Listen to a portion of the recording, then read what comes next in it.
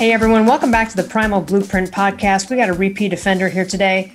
One of my really fun guy, Tyler Cartwright, was nearly dead 15 years ago. He weighed 1/4 ton, was falling asleep while driving, talking, eating 1,200 calories a day. We will talk about his journey, his transformation, and also really this whole journey being the subject of a book that he wrote. You have to say the first word of the title though, Tyler, because I'm not sure I'm going to pronounce it right. So the first word of the title is Kintsukuroi. And that is? So it is the Japanese art of taking something broken and actually rebuilding it using gold lacquer, or gold powder and lacquer. So it's you know, I've joked, after 300 pounds lost and being stitched and scarred together, I am very much a broken vessel. Yeah. So and now you coach people on this. You co-founded Ketogains with Luis Villaseñor, which we've had both of you on the podcast before talking about keto and all of that. But I wanted to talk specifically just to you about your new book and this whole journey. And I guess, let's just start with, all right. You talk about, you weighed up at one point 505 pounds. I did. Okay. And the daily food intake, sometimes without desserts or snacks, was like 9,000, 12,000 calories a day. Okay. You said you're like a small Bengal tiger, or you weighed as much as. That's where I weighed. Yeah. It was a Bengal tiger's worth. Yeah.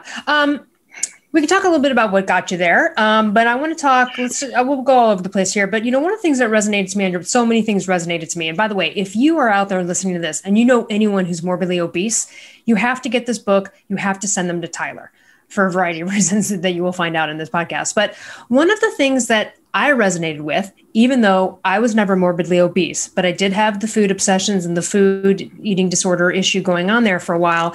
And I was like, because I felt it when you were talking about how when you were that large, you're kind of like in this world where you're trying to pretend that you're not buying it for yourself. Like somehow, this whole game. And I've been there. I've even been there. I've done that where I've ordered extra and I've been on the phone like, oh yeah, I'll get, and I'm like lying. I'm not on the phone. I'm like pretending to talk, like, so that what? The person at the checkout thing, it doesn't judge me. It's a weird place to be. But here's the thing I've also noticed, because I've been around morbidly obese people, and I'm sure this is a move you guys make because of this, which is, they'll be out to dinner with people and they'll eat like kind of half the portion and then take the rest to go. And you're like, you're not full. You know what I mean? It's a weird thing. So talk to us a little bit about that. Cause I think people out there will really, resonate with this kind of feeling. You talked about driving to certain fast food places and be like, oh shit, did I already go there on Monday? Maybe I need to go to the one across town. Talk to us about the mind frame of what that was like.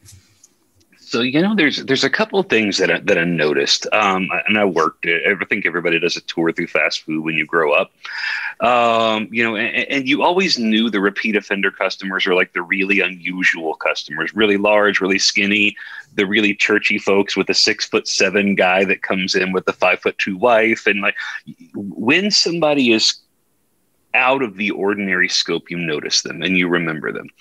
And so I think in my head, if I kept some kind of a mental spreadsheet of like, did I go to this place? And if I spaced those out far enough, that I wouldn't become the guy whose steering wheel rubbed his belly and his thighs every time he came to the drive-through, ordering 2 20-piece chicken nuggets, or, going through and getting, 2 milkshakes and 2 large drinks or whatever, that was. So, and a lot of times you get to a point where you would even go to multiple restaurants. So you would stop at one restaurant and then drive through to go. And so you didn't want to order too much from the one restaurant. Exactly. So you would start at one restaurant and you would plan your route to get to wherever you were going to go through both restaurants. And so, I really love the apple pies at McDonald's, but I like the chicken biscuits with some gravy from the Carl's Jr., the Hardee's. And, I'm probably going to need to snack some stuff at the gas station and get a Quest bar or whatever. Granted, Quest bars weren't a thing when I was going through this, but like you rationalize this multi-stop thing, and somehow it lessens the reality that you're eating 10,000 or 5,000 or 6,000 calories at one sitting or at one meal, because it comes in a different bag. Yeah. And I've just yet to figure out what that connection is. but I've talked to a number of people who have really struggled with weight, both from like an obesity perspective, but also just a binge eating perspective, where they would go through this series of like these mental checklists.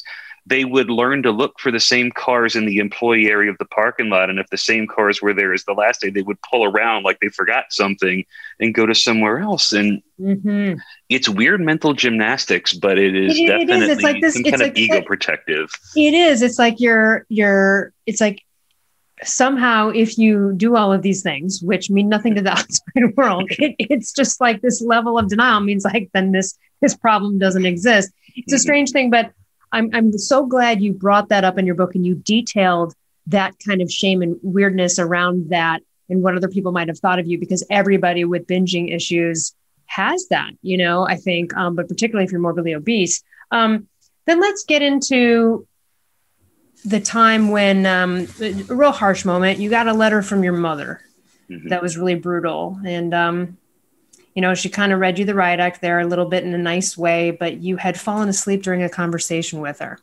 Can you talk about the letter she wrote you? Sure. So my parents had sort of pseudo-retired. My mother kept working because why not? After they had done about a combined 80 years worth of educating, they were both in public education. And they had a house on the lake that was kind of my dad's dream and a little bit of my mother's nightmare, because she's kind of a city girl who didn't want to be that far away from everything. But, you know, we would go up and visit pretty often, especially before we had my daughter. And you know, when, you know, both of our doofus dogs could be, you know, checked in, or one of our neighbors could let them out so that it became less of an issue. And we had gone up to visit, and multiple times during the course of just a conversation like this, as soon as I would kind of finish what I had to say and listen for a response, I would just doze off in the chair. And, you know, I would snap back to waking up, you know, almost instantaneously. But we're not talking, oh, we're up at 2 a.m. having a conversation. This is, you know, 30 minutes after morning coffee, when everything should be bright-eyed and chipper and the world is blue sunshine and whatever. And here I am just nodding off on a regular basis. And so, you know, it's not that I didn't know something was wrong, but it's just one of those things where you don't want to hear it. And so you put on kind of the horse racing blinders, and you just sort of convince yourself that, like, as long as I don't look at it, it's not there. And it wasn't the first time. I mean, I would go to the office and then have no mental recognition as to how I even got there. You know, I would have to pull over halfway between our office and my house, which wasn't but about a 20-minute drive, to stop at the Hardee's or the McDonald's on the way, because I was going to fall asleep if I didn't get some Coca-Cola or some kind of like biscuit and something to go along with. I could just lie to myself to say, hey, everybody stops every hour on a 10-hour drive to great grandma's house or whatever to get ice cream and stop at a buffet. You know, like, you know, that's a totally rational, normal thing, because, you know, we need to stretch our legs anyway, and I'm a little hungry. And so, you know, it wasn't the first time. It was just probably the first time that my parents had really seen that. And it wasn't too terribly long after that I get a letter. And she actually said, and I don't know, you put me on the spot here because I always get a little misty-eyed when I tell the story, but, you know, she just said, you know, mothers aren't supposed to bury their sons. And for those of you that may be watching this that have, my heart goes out to you for sure. And I don't think she meant any offense by it, but that's not the right order of things. And she went on to basically say, you know, to recapture what she saw from her perspective of me sitting in a double wide chair, making it a single wide chair, and just struggling even to breathe. You know, my father had observed prior to that, you know, we have a small hunting cabin on some land, and I went up there for hunting season. And he said, Tyler, you don't breathe for 90 seconds at night, and then you gasp for air. And he said, you know, he was through tears. I mean, my dad, I buried a treble, like a 3-pronged fish hook in his back when I was a child. And I watched them clean a blade with kerosene and cut it out of his back, and he didn't make a sound. And this is my father with tears running down his face saying to me, I stayed up all night listening to you breathe because I thought this is my son's last breath and I need to hear, I have to hear it. I have to be there for it. And, it was kind of on the heels of both of those conversations, and they were, several, a good period of time apart, but they were just kind of, okay, now it's not just my mom being hypercritical or over concerned, and now it's not just my dad being melodramatic or kind of the ramblings of somebody who's getting older and more sentimental or whatever. There is legitimate concern from my dad, who taught me the phrase, or are you hurt or injured, from football coaching perspective, and my mother, who always kind of came behind and cleaned up and took care of all the stuff in the house and all the folks that needed help. So, it just hit me at my core. And I'd love to say it was at that moment, some Biggest Loser style thing where it's like, oh, magically everything was clear and my path was laid before me, and this instant change, this moment happened. Thank you, motivational interviewing, for this pathway. The reality is I was pissed. Like I literally was like, well, they're dead to me now. Right. And like, you just judged me. Now I'm shamed. Thanks for shaming me. Mm-hmm. And for weeks, I barely wanted to speak to them. When they'd call, I'd duck their calls and text back going busy, sorry, or whatever, and just move on. So to some degree, it really ripped my guts out, and I had to sit and kind of stew in it. Right. And, so, yeah, I wish to say like, oh, there was like this one simple trick or this one moment, but it was kind of a summary version of a lot of different events that occurred. That one was just the one that, people will say, oh, you're a mama's boy. I probably am. Nobody screws with my mom or we're going to have problems. And, for her to write that letter, first of all, oh my God, what strength somebody has to have to write that letter. And secondly, how bad did I have to be before she could bring herself to do something that could have severed a relationship with her youngest son? That's a good way to look at it. Again, just kind of putting yourself in her shoes for a minute, as we all should, and empathetic, and realizing that, because when the gravity almost increases when we kind of consider her point of view, doesn't it? So brutal. We're so glad you're not there anymore. Let's talk a little bit about some of the just like awful things that happen to fat people, which is you broke your king size bed. You busted a chair in a restaurant. I cannot imagine the awful feeling that is when that happens to someone who's morbidly obese. I can't even imagine. But tell us about a couple of those experiences. Sure. Like that. So, yeah, the bed breaking thing was kind of like, oh, this structural crap made from China. It's not good. You can always rationalize. Maybe I've got termites. Like you can always kind of rationalize away a bed, breaking. Maybe I sat in the wrong corner. I was right there on the edge of the frame. And yeah, I'm a bigger guy and whatever. The reality is the reason I was sitting on the edge is because I couldn't sit all the way up on the bed. And secondly, the reason that I was hunched over onto that one spot is it was the only way I could reach my feet. So I literally had to go to one spot on the bed where my weight had actually divoted the mattress enough that I could get onto it. And that I actually had to sort of it's almost impossible to replicate now, but sort of bring my foot up and rest it on the lip edge of the bed while rolling over my stomach to sort of reach my shoe. And I had to hold my breath at a deflated breath in order to reach it, because if I inflated, I didn't have enough flexibility to actually put my own shoes on. I heard a crack, and then I went tumbling forward and the bed went tumbling down.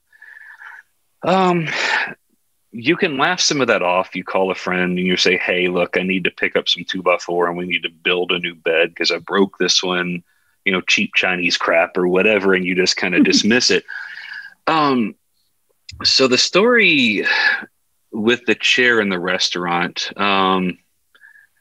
was kind of a peculiar one. And I guess I should step back a little bit and actually tell the precursor to this story. It was not too long after I got the letter from my mother.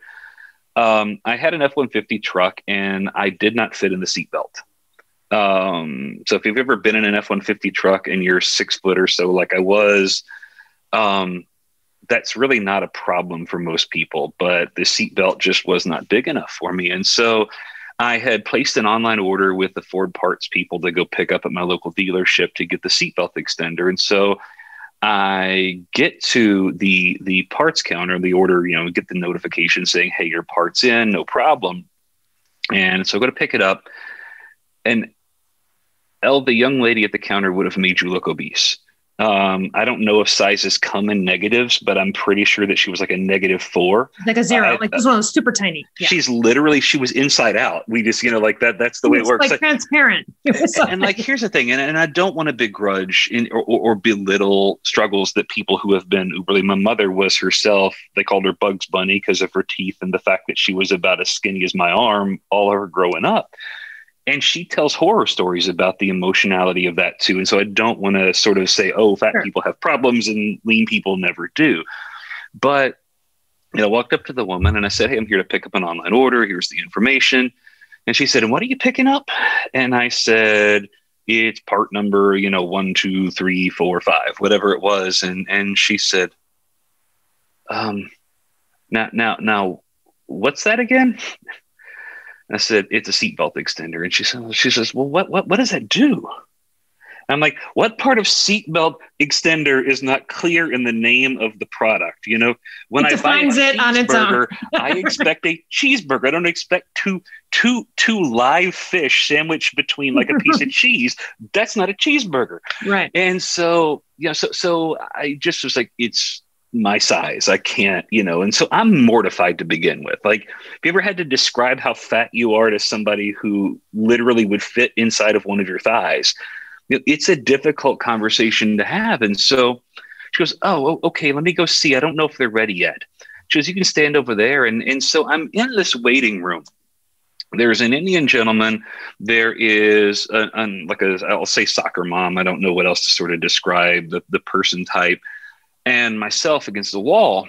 Well, we weren't all against the wall. I stood against the wall because there were no chairs that would hold me. And some time goes by, and instead of just going, hey, large gentleman, the only one of 3 people who's still standing in the waiting room, for parts to pick that up and leave, she gets over the PA system and says, well, the gentleman who was here for seatbelt extenders, please come to the parts counter. Your order is ready. I've never been more mortified in my life at that point. No problem. At that point until that moment. And so I grabbed seatbelt extenders about as fast as I possibly could. And I went out to the truck and jumped in my truck and I shotgunned it. So the answer to all problems is either food or drink. That's the rule of life when you weigh 500 pounds. And so, my answer was to go to, at the time, the restaurant, it's not there anymore. It was called the Lazy Donkey, El Burro Perezoso. They on the signage, it was in English. On the menu, they actually forgot to translate it, which is always the mark of a real Mexican restaurant, is there are just things that aren't translated. And so when I walked in, I had a table, and it was my table because it was the only table that I fit in. I actually looked one time and I spent during a course of several months about $2,500 a month at that one restaurant. Oh my God. Okay. Wow. I was basically putting her kids through college and funding her 401k, I'm pretty sure. But this older lady, she was real happy to see you walk in. Yeah, absolutely. Like sort of full floral dress. She sees me. She literally moved a family off of the table and moved them to another table when I got there. And she ushers me over to the table. She didn't take my order. She knows what I want. I get the same thing every time I'm in there. It was about. By the way, tell us what you ordered, because that meal is pretty crazy. 2 chicken chimichangas, extra rice, big bowl of cheese dip, extra chips, and leave the pitcher of Coca-Cola at the counter because I'm going to drink it all. So they got to a point where they would literally just bring a pitcher of Coke instead of a glass, and I would just drink out of the pitcher. They knew what to bring. They knew what to do. They knew how to make it. No beans, nothing remotely healthy in the conversation at all, except for maybe the chicken itself. And about the time that they put the food on the table, I leaned back to kind of get out of the way because there's this international greeting at Mexican restaurants, hot plates. And when they say it, it's your food. And so I moved kind of out of the way to let them put the food on the table. And yeah, I heard a crack and I was like, oh crap, I know what that sound. I remember it from the bed. And next feeling I had was my back and my head hitting the floor. And parts of a chair kind of poking me in the sides and all over. My waist and abdomen and everything were coated in cheese and rice. The entire place had come to a complete stop to see the quarter-ton man covered in cheese in the floor. And I realized I had reached a new point of I've never been more mortified and embarrassed, and it had only been a few hours after the previous conversation. And so I dusted myself off, grabbed a $20 bill out of my wallet, which, by the way, was nowhere near enough to pay for all the food, and I threw it on what was left of the table, and I left. And so I go out to a spillway dam that's not terribly far from my house, and my dad fished probably 6 or 7 days a week all of my growing up, and so I grew up on the water with him. And water has always kind of calmed me, watching moving water, watching waves. It says something about like the transience of life or whatever. And so I'm parked across on sort of the deep side of this small river. And I'm looking across and to realize that there's these children out there playing in sort of the lee side or like the shallow side where there's not much of a current. And their parents are up there having a little picnic or like a little get together lunch or what have you. And I just had this existential moment where I realized not only had I been failing as a son, I had been failing as an employee. I had been failing as a husband. In a sense, I had been failing as a father because we had no children and there was no chance for us having children just given my current health and my wife's. And I was mortified. I was angry. I was disappointed.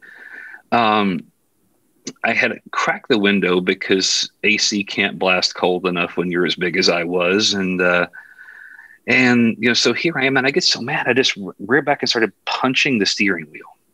And then I realized that it was making small honking sounds. And meanwhile, my window was slightly open while I was screaming at the top of my lungs about what a failure I was. And I was a 500-pound man with dried white cheese dip all over my lap with my pants button unbuttoned because they didn't fit comfortably if I was sitting down. And I just had this moment where it transcended from visceral anger to humor when I just started cackling and realizing that this family looks up to see what in the heck is going on. And I realized, like, if they call the police, I'm going to jail for something because, like, you can't get away with being coated in white, creamy cheese on your lap with your pants unbuttoned in a window with tears streaking down your face. Like, literally, I've said before, that man's guilty of something with respect to, like, mugshots, and I don't know what it is. That was me at the moment. And I just was like, first of all, I'm going to leave before the cops come. And secondly, it sort of shifted my mindset to saying, if I consider myself dead already, is there a way to come back from this? And that's really kind of the moment that I think a lot of all of this stuff kind of came to a point of clarity, was over a broken chair and me being covered in cheese dip. And ironically, I still have those jeans and that jacket to this day, and they still smell like Mexican, not like the tortilla chips. If you smell them, you can absolutely still smell Mexican food restaurant on them. Oh, wow. That brings me, like, your trip to the restaurant brings me to something you talked about. And I've had this conversation with people before about food as your friend. Like when you feel rejected, or when you feel like, again, the answer to something, or speaking to another person who had these issues. And I've been here too, where you're like, oh, it's a Saturday night, I have nothing going on. I'm going to go get some bunch of fucking food and shit. And I'm going to go have a party with myself. Like, it's like it's a very strange thing. I used to do it all of the time.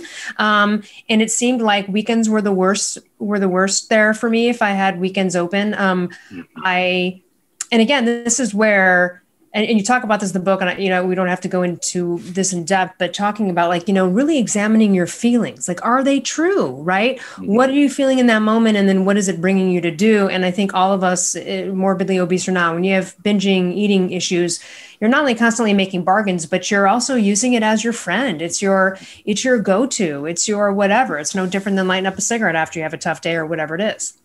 This is my moment where I disclose how sophomoric my sense of humor is, but I don't know if you've ever seen the movie Half Baked that had Dave Chappelle in it. But there's a line in the movie.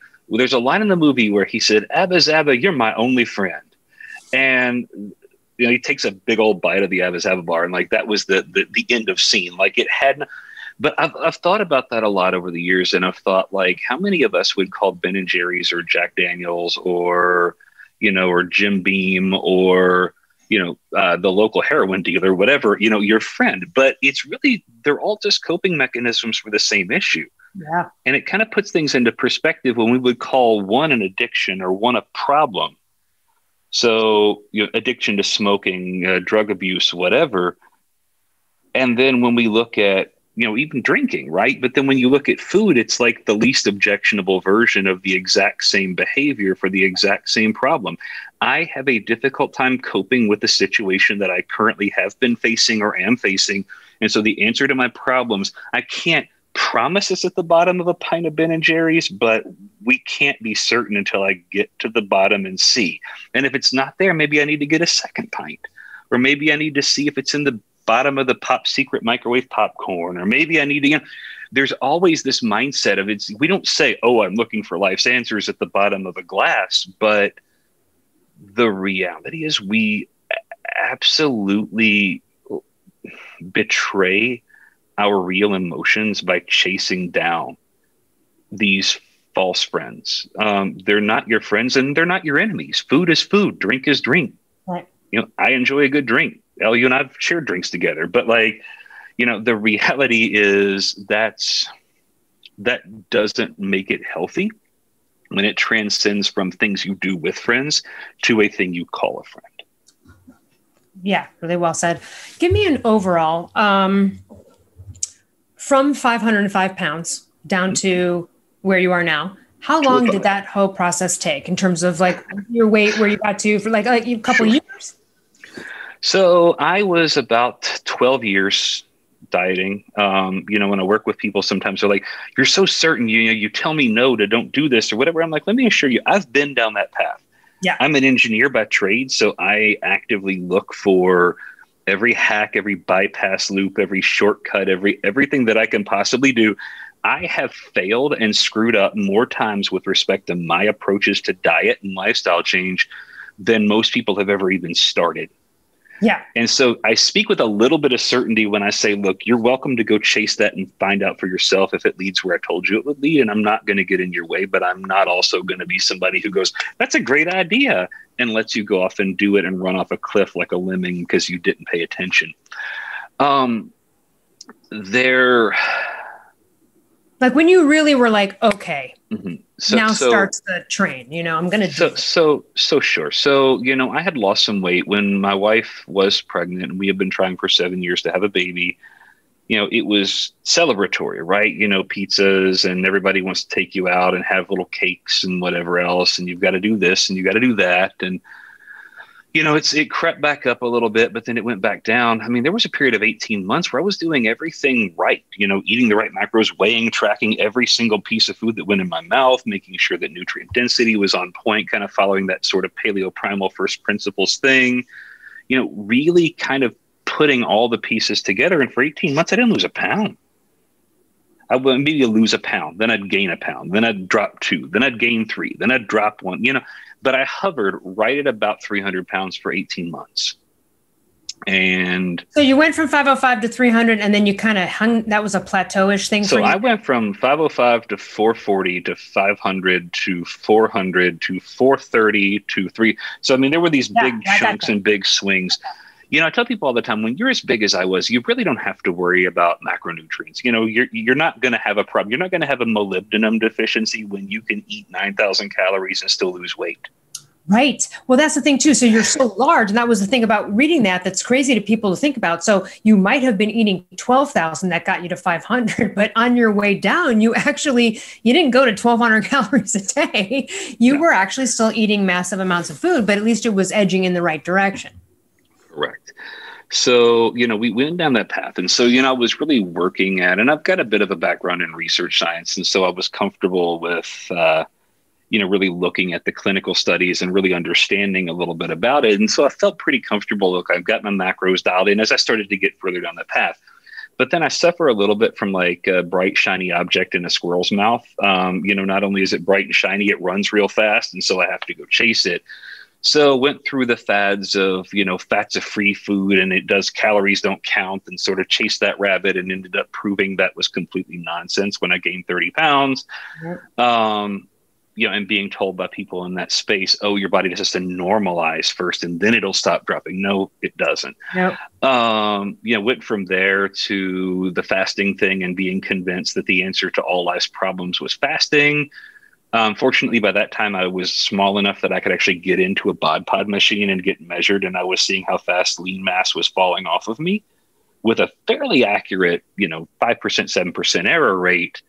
And I was dropping lean mass because I just wasn't eating. I would go through periods of, 2 days on 48 hours, and I was eating 3 days a week. And, there were just issues. And so I chased a bunch of fads. I finally sort of kicked it in earnest. About 2 years before I ended up having surgery for skin removal, which was about 3 years ago, I had this decision that I was going to try this protein sparing modified fast. And basically it's a really high protein, almost zero carb, with some refeed type days kind of baked inside of it. I don't know if I've actually been to hell, but I'm pretty certain that this was as close, because I also had this idiotic theory from a paper that I found from like the 1920s that suggested that you could create these sort of undulating periods of eating. So you weren't really fasting, but you also weren't really feasting. And then I coupled it with this protein sparing modified fast. So about 3 days a week. Now, mind you, I'm training 2 hours a day in a gym and working a full-time job and trying to run an online community. And on my low calorie days, I was eating 600 calories, basically chicken breast or protein shakes. And I tell the story not because it makes people laugh or grosses them out, one of the two. But I said, you've gone too far with your diet when you lay on the couch after a workout, after having tried to make it up the stairs 3 times before you finally made it, and you contemplate whether it would be a better option for you to have to clean the couch professionally or to get up and walk to the restroom. I could not mentally make myself get off the couch. And it was a photo finish as to whether I was going to get up and go to the restroom or whether I was just going to, we're buying a new couch, sort of a moment. And I remember talking to Luis at the time. We had already kind of been working through the Ketogains stuff, and I'm nothing if not a glutton for stupid punishment.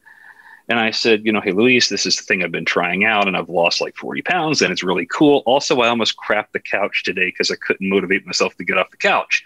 And he's like, that's stupid. Do something different. And so I simple, brutal, clear.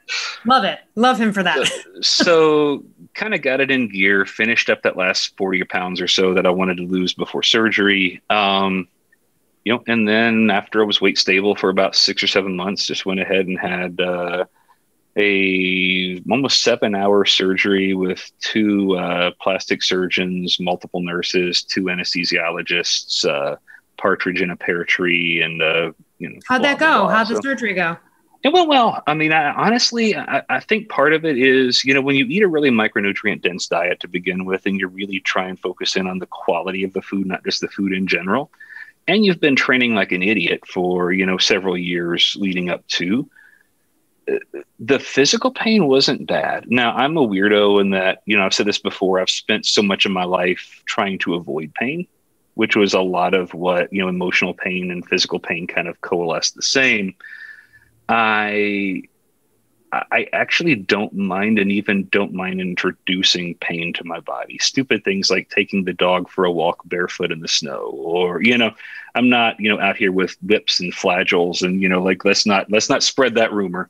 Yeah. But just trying my best to find ways to remind myself I'm still alive, and I'm still not going to be at some point, and that as of now, I'm still alive and I should live. And, so by the first day after surgery, once I was out of the hospital the following morning, actually the nice thing about having surgery, Luis's fiance is a plastic surgeon, so she was sort of the lead on the whole thing. Was staying at their house for recovery. And by the second day, or the first day home, I was taking nothing but tramadol and was able to do like air squats and go for a walk and whatever I wanted to do. And what was your thought about the actual results? I mean, we can't see your full body naked before and after. So were you like, oh, yes. I was really excited. It was a little bit of body dysmorphia to see yourself in that light when all of this loose skin was gone. And I would be lying if I said it wasn't kind of a difficult thing still to look at yourself and say, hey, wait a minute, this still doesn't look like me. I was never that lean, even as a college. I mean, I was lean as a college football player and lifter, very lean, quite frankly, but I was also big. I mean, I was, 235, 245, 250, pushing close to single digit body fat, 1,800 pound 3-lift guy. I mean, I was a strong, big dude. To see myself looking almost frail was a weird sort of a mental image to get my mind around. And I was very happy with the outcome, but I tell people all the time that do consults with me about, getting ready for plastic surgery or getting ready for big cosmetic change, that very topic. It is not the physical pain that you will have a problem with if you are mentally prepared for it. What you're going to have a problem with is the identity crisis that you have somewhere during the process. And you're going to have issues with being left to lay in bed or sit around doing nothing. And your mind is going to start playing that tape over and over every time you walk past a mirror, every time you get into the shower, every time everything. You're going to go, who the hell is that in the mirror? That's not me. That's weird. And I think over time you develop an, oh yeah, that's me, kind of a thing. But there's still this, sort of a moment that you have if, you've maybe had a night of imbibing a little bit, or you're in a new place where like it happens sometimes when I'm in a hotel room at a travel, like at a speaking engagement or something, I'll wander past and there's this big tall mirror and I'm like, shit, like you're ready to fight because you're just waking up. You're like, wait, that's me. It's weird. It's a very odd, I don't know how else to, like what to compare it to for people that have never been through that, to say it's something. But imagine waking up one morning Parent Trap style and not being the person that you went to bed as. That's the closest thing I've ever gotten to. I heard an interesting story from a guy friend who went out with a girl who was extremely fit, athletic, like everything's great. She looked like she worked out all the time, never had a problem. She's drinking a lot of dinner though. And he's like, okay, all right, maybe she's a little bit of a lush. Okay. And he's like being sweet. He's like, I don't know, maybe she eats something, whatever. Long story short, I guess after that, they're like hanging out at a lounge or club type of thing. And she just starts bawling, crying.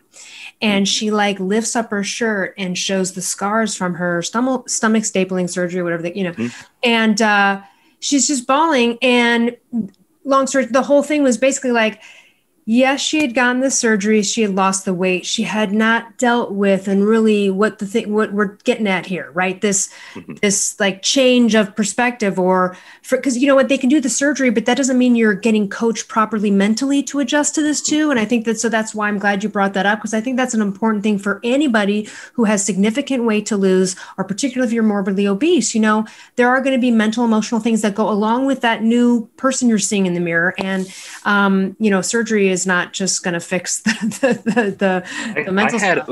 I had over a decade to see myself getting smaller. Yeah. And honestly, I'm thankful for it in retrospect, because it taught me a lot of the lessons that show up in this book, but also, introduced a sense of patience and a timeline for me to decompress from what I was to where I was going. Yeah. And I still wasn't ready for what I saw in the mirror the first time that I looked at myself after surgery. Sure. Okay. After you you're not morbidly obese anymore. Mm-hmm. I'm assuming don't have any breathing problems. I don't. My wife will complain I snore, but mostly because there's an 80-pound dog on my head Now, most nights. was she also overweight and needed help? Did you do it together? My wife has lost about 125 pounds herself. She was about, now she'll tell you she was 289 pounds, but that was 6 months before she decided to get healthy.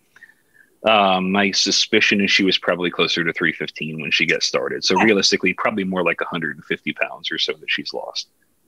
Okay. So, I mean, the relationship, I mean, it must be such a different story. Not only just like your emotions, your ability to like a mental capacity to like, and I'm assuming just energy, things that you do has changed since you both have kind of gotten on a healthier train. Yeah.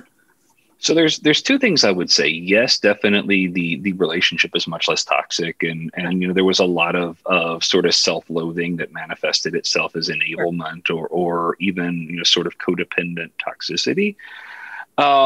But I would also say, and I tell people this all the time, and Rob, I love Rob's expression for this. He said, when we had one member of a relationship join a CrossFit gym, we used to refer to it as diapers or divorce, because every single one of those relationships always ended as either, hey, baby's pregnant or mama's pregnant, or, hey, we're not going to be together anymore. I need to take her off of my account. Right.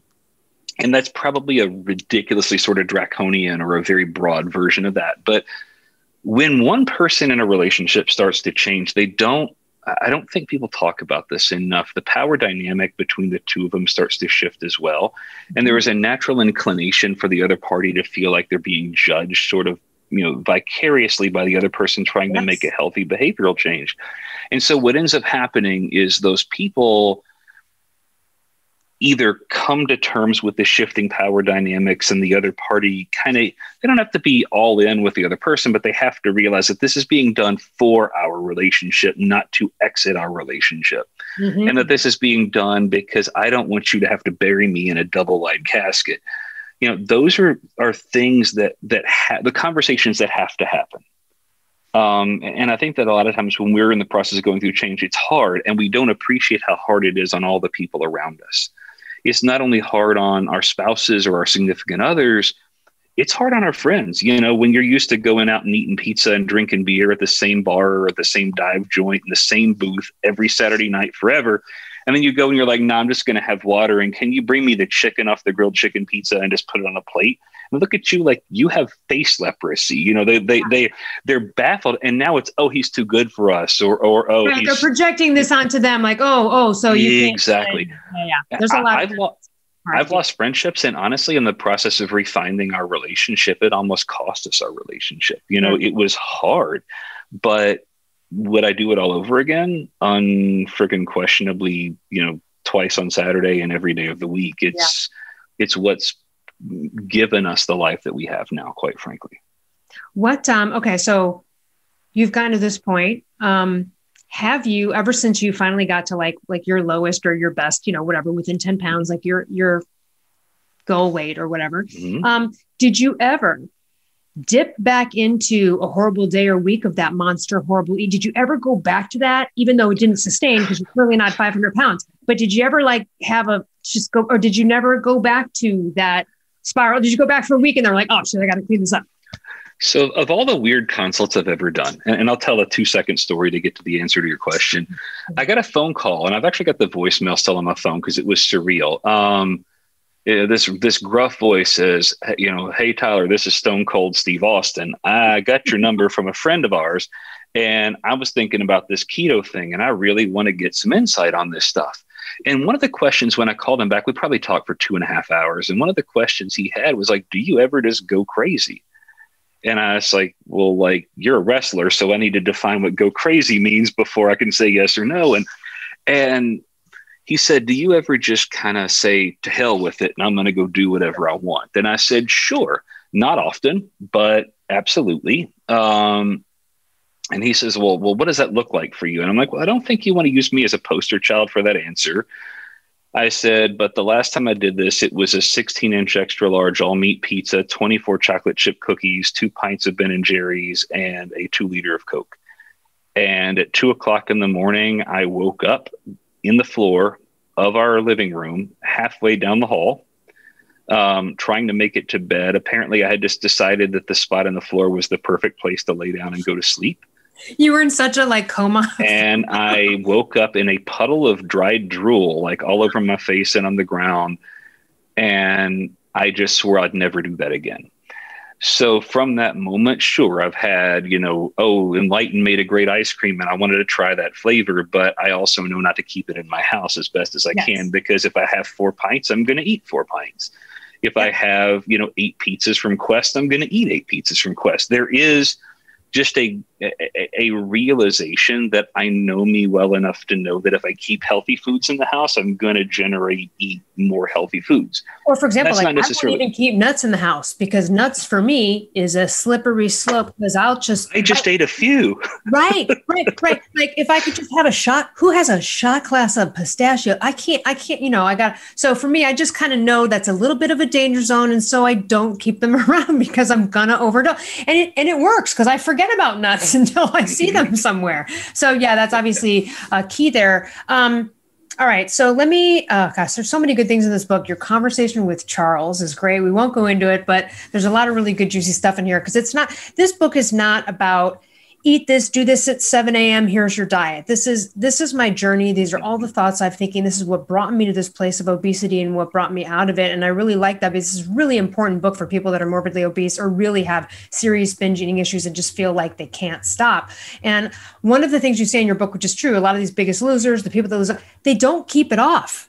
As you know, 98% of them fail. And so you wrote about that, how you wanted to see success. And I agree with you, because you in the book talked about how you were like, look, it's nice that, someone who is 200 went down to 150. That's not inspiring for me. I need to see people who went from my size and got down. And then you were kind of bummed because you'd look them up online and you see that they gained back all the damn weight, which had they just done keto, they probably wouldn't have.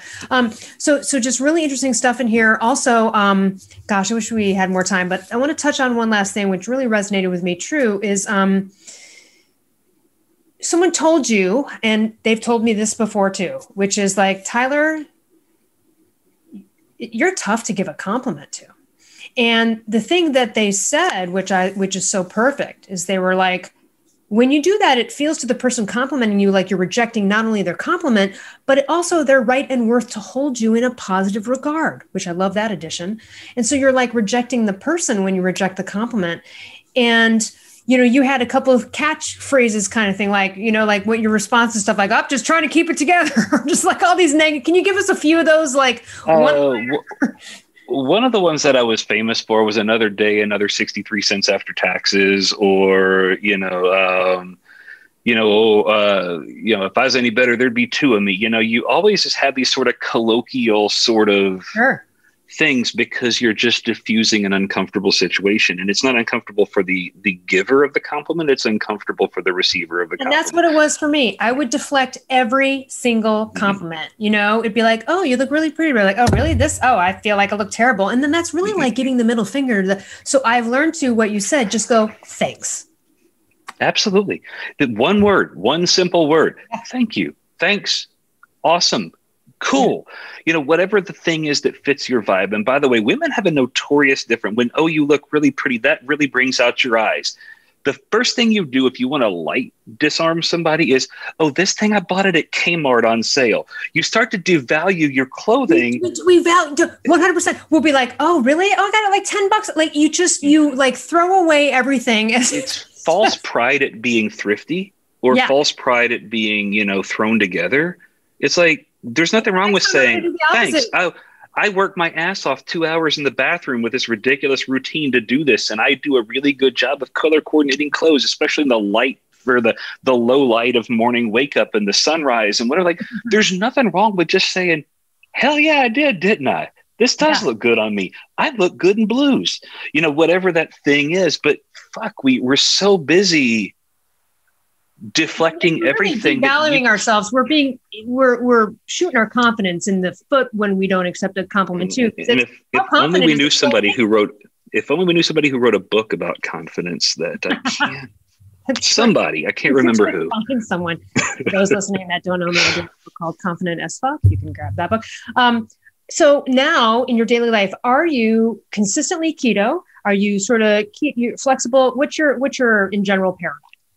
So I have not departed from low carb keto. I get a lot of flack because people will refer to me as a carb apologist, because I do think, and I think Mark would agree too, there are a lot of people who just do better at that 40, 50, 60 gram carbohydrate range than do at 20, 30 grams. And given your background with thyroid conditions and stuff too, there are a lot of, especially women, who do really well at 30, 35 grams. But if I take them down to 15 or 20 grams, they feel like hell. That's right. And then the answer is, well, I have to stay at this range because I'm keto at this range, but I'm not. Shut up. If you feel bad, just shut up and eat your extra 3 grapes and chill. Like whatever the thing is, right? Like that's the magic sauce. It's like yes, I'm about a 40 to 50 gram a day carbohydrate guy, and I have been for the last 7 years or so. When I realized that, hey, I do a little better with a little more carb. I don't need as much thyroid medication. I don't have, as many fluctuations in mood. There's a number of things that I found to be the case. Some folks in the community will say, well, that's just low carb. That's not keto. I don't really give a shit what you call it. I mean, at the end of the day, I lost 300 pounds. You didn't. Kiss my ass. That's right. And keto, I love I love Coach Tara Garrison's Keto In and Out, which is basically Mark's system's, metabolic flexibility. It's like, hey, in, out, maybe it's 30 grams one day, 80 next day. Like, just go with it. Don't not eat because you're hungry, because you're a person that intermittent fasts and you're not supposed to eat at this time. It's like, it's better off listening to your body. If you're craving sausage at 11 a.m., but you don't eat till 2, eat the damn sausage, right? And I think, and that's what I love about you too. I know that you are, and that's why I also wanted to mention that, because I don't want to turn off people that you're coaching thinking like you're some strict keto person. You understand all of the variables, and you also understand that some things are right for people and not others. And that's just got to be the way. I can't handle with the strong. Those people, if they're keto sometimes these people are either not doing it right, or they're lacking in dopamine and some other things that, they're restricting themselves into something that actually is unhealthy for them. So yeah, I love the flexibility. Yeah. If the diet's not working for you, then it's not going to work for you. And the reality is, if it's not working for you, you're not going to work for it. And that's just the bottom line. If I try and take somebody and put them on a 48-hour fasting window and then throw them into 3 hours of jujitsu, guess what's going to happen? Right. After they crap their gi and pass out on the floor, somebody revives them, they're going to have to mop the floor, because that's what your professor told you to do to clean up your mess. In the same way, if I take somebody who has a history of binge eating and I tell them to ad libitum diet without any real restrictions, what's going to happen? Well, I've gained 15 pounds. Well, show me your diet logs. Well, I've just eaten a few nuts. I've just had a little bit of cheese. I've just, and I'm like, well, show me what a little bit looks like to you. Here's a knife. And the answer is like a quarter of a cheese block, like that's a little, because they used to eat a half.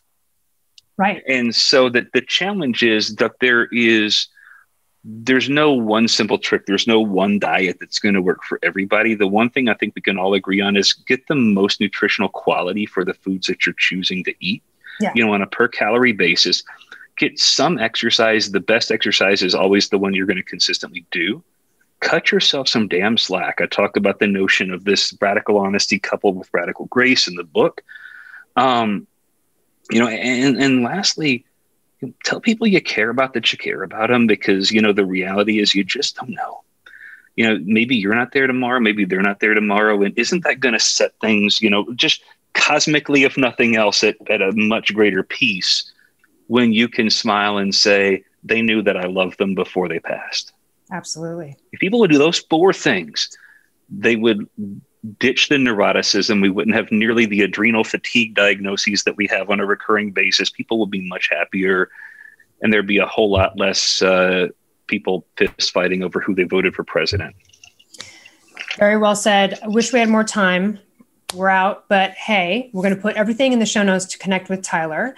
Ketogains, GAINS.com. Is that your main website? Where can we get the book? That is our primary website. They can buy the book on Amazon at just about all the Amazons. I think I got an order from Amazon.jp, which is the Japanese Amazon, the other day, and I was like, hey, I hadn't sold a book into an Asian market. That's cool.